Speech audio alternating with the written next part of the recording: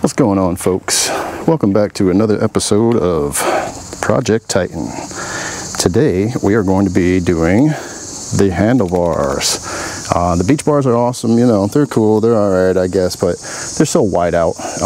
And I realized that the person that had this bike before me, as you know, Titan was something I recently picked up this year as a barn find. So we've been doing some upgrades, some necessary maintenance, and some little bit of changes here and there, and kind of, you know, made it into a project now. So one of the things is to have a little, you know, better look and to have a little bit more control. So I think I'm going to change out these, and I got me some meat hook 8 hangers. They're just small ones. Hopefully they'll fit up with the factory lines already. So I don't need them too crazy just yet. First thing I got to do obviously is get all this stuff off of here. I have these chrome covers, so they're kind of fiddly. I got to get those off, but they should just disconnect here, and I can just toss them aside and put it right in. It's a pretty simple operation. All right, got the new handlebars on. Not bad. Took a little fiddling getting these factory lines. This is a 10 or 10.5 rise, and the factories seem to be fitting.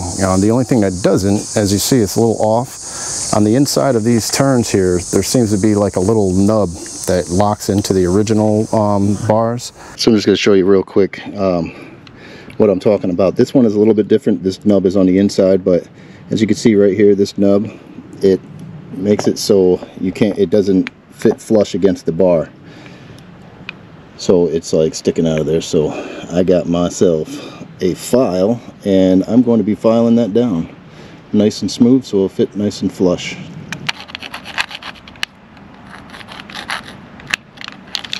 Kind of hard to keep it right on that nub at first.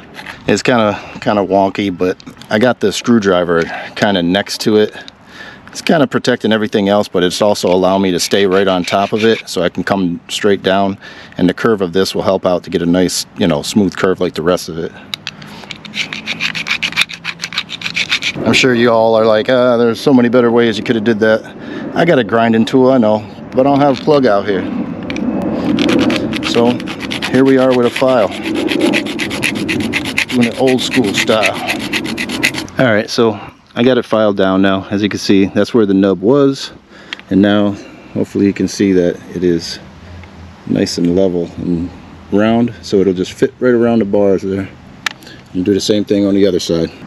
All right, so as you can see now, they are fitting nice and flush right across the bar. Okay, so for the left side, as you can see, again, I have the nub, but it's on the outside, it's not the inner one, so it might be a little bit easier getting to this one. But all right, second side, or the left side, is fitting nice and flush. Just need to you know, get them all to where I like it, and then I'm going to tighten them all down and then put the chrome covers back on. So got the handlebars, got everything fixed up, you know, all the maintenance and everything. So without further ado, I'm going to show you what we're working with now. This is by no means the finished product. This is where I needed to get Titan to be at the base model of the bike that I wanted. So I'll just give you a shot now. This is her with her new paint job. It went all black. Some of you may already know that. Some of you guys already seen me out on her. I just couldn't wait to ride. But yeah, she's finished. Big shout out to my brother again. Love you, bro. Beautiful paint job. She's so silky and black. She just has a presence now that she didn't before. The gray kind of just blended into the background, you know. It was a cool design, I guess, but I just can't do the flames. So just a little bit about it. I went with the 10.5 8 hangers. I apologize, I'll have the link in the description of the brand, but these are called the meat hook. They're the 10 or 10.5 inch rise. Got the chrome control covers on there. As you know, I already have the big old American windscreen on there. I put on the Cobra floorboards, so now it is rocking Cobra floorboards that are going to make it a little bit more comfortable during the rides. I have the Cobra pipes that are on there. These are the drag pipes. I have the I'm not sure what the year, they're kind of a vary of year, but they're basically Street Glide or Road Glide bags that I have attached. And that's about it right now. And like I said, this is the base of what I want it to be. From here, yeah, we're going to be doing a bunch of stuff. I got, you know, some ideas and everything, but this is where it needs to start from a black bike, from the right parts and everything.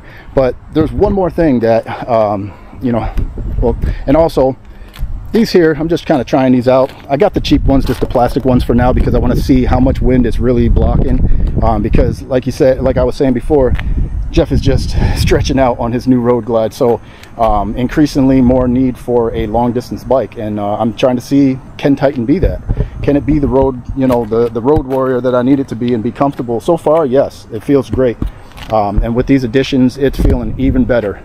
However, we still got an issue with the distance, still at about 100 miles, so I don't know what's up. Also, we got the Kuryakin Hyper Pro charger, and I got the Pro, which is the old school one, early 90s, late 90s actually, that has the double intake. It has 2 intakes in the back there, and it gives off a whole lot more power than the new ones. They have a single intake. Went with the clear rear brake light with the LEDs in there.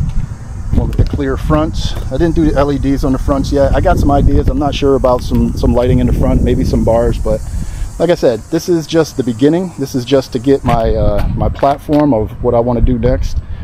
So from here, let the fun begin. So this is it, guys. This is Titan for 2023 and beyond.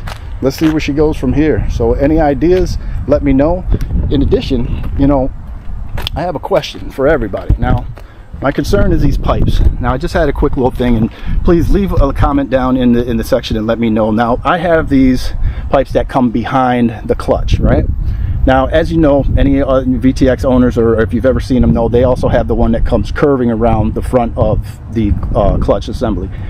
One is very round, which I'm kind of iffy about, and then one kind of has like a squared off angle that comes around. I think they're both Cobra. They could be Vance and Hines, not sure, but my concern is that this pipe gets extremely hot, like old school chopper hot. Burned my first pair of rain gear on it immediately, burned myself through my jeans a couple of times. So I'm trying to figure that out, you know. But if I go in the front, is it not going to be burning my leg when I'm riding? So I have the option of, do I want to get burned while I'm standing still? Because this is in the back and it kind of is out of the way with my leg, you know, up front here. If I get the one that curves around, I'd be saving myself when I'm standing still, but it feels like that pipe in front would be in my way while I'm riding. So anyways, you know, let me know, guys, you know, what do you think? So I'm going to get out of here because I hear Jeff coming, playing his elevated music on his road glide. So we're going to cut it here, guys.